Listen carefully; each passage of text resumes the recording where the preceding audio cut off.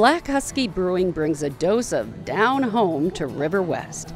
It's the vision of brewer Tim Eichinger, who started making beer in a tiny log cabin in Wisconsin's North Woods. The brand became so popular in Milwaukee that he moved here. Black Husky is named after Howler, who was one of our 23 sled dogs. He was an interesting dog. He wasn't always a good dog. That kind of character and strong will came in handy building Black Husky on a budget.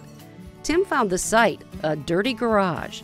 My first thought was, hell yeah, this will work. They would actually drive cars right through this space. There was a tire storage room here, a really gross, scary bathroom over in this corner. The main repair space was perfect for the brewery, with a garage door where people could see inside. And we definitely wanted it to be very inviting, so it was just really getting a lot more glass into the space was important. Large gaps in exterior brick were filled. A beer garden was cleared. Howler's picture was hoisted. Prost, not cheers. And clients began to belly up to Tim's handiwork.